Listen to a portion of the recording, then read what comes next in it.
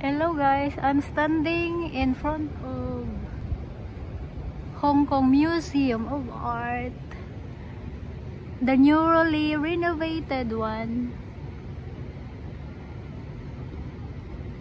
The right there is Hong Kong Museum of Art, and this belong to Hong Kong Space Museum, that belong thing. Behind is the red one, Sheraton Hotel.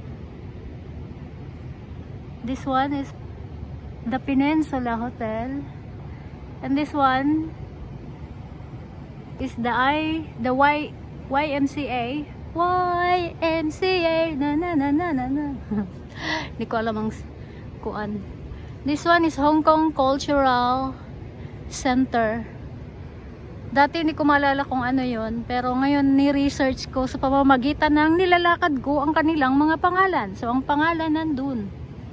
Hirap na ako mag-English, napagod na ako eh. So English is tiring when your brain is what's this, when your brain is not functioning because it's very tired, very hot. So I just wanna show you that area where I'm standing. Goodbye, thank you for watching.